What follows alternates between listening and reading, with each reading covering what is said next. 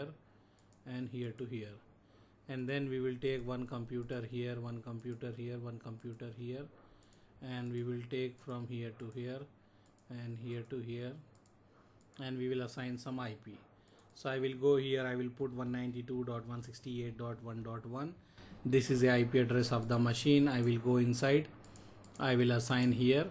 Similar way we will do here also the IP address. I will write here 192.168.1.2.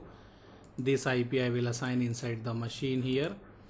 Then after that I will go here, I will put here 192.168.1.3. I will assign this IP here also, here this one.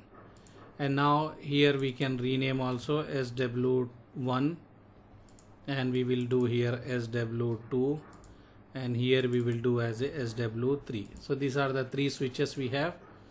And if you are sending any frame, example, I will go here, and if this machine want to send here, it will go, you can see it is going, and then ARP packet will be broadcast. After that they will do one-to-one communication like this. It is going perfectly, and here you can see this is successful because STP is working here.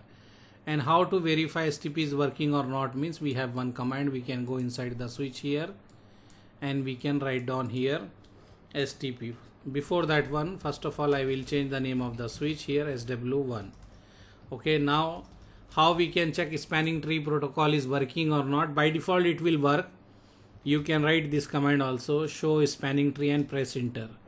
When we write show spanning tree and press enter, if you are getting something output, then we need to say that STP is enabled here.